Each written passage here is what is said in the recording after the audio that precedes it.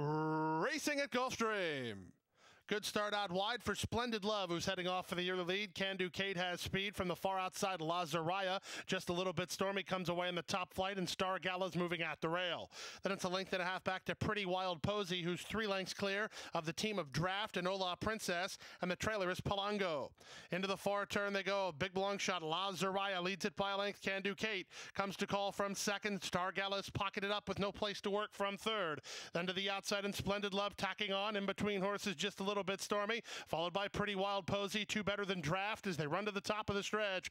Lazaraya the first to turn for home. Can Do Kate moving up from second, working into the clearest. Star Gala floating out Splendid Love, and they turn for home at 60-1.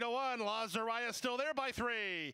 Candid Kate is second, Star Gala is third, then Pretty Wild Posey. Time is ticking away, and it's 60-1. Here's Lazaraya. Lazaraya, Star Gala too late. Lazaraya bombs away. Second is Star Gala, third is Can Do Kate, and fourth is Splendid Love, followed by Pretty Wild Posey in 57 flat.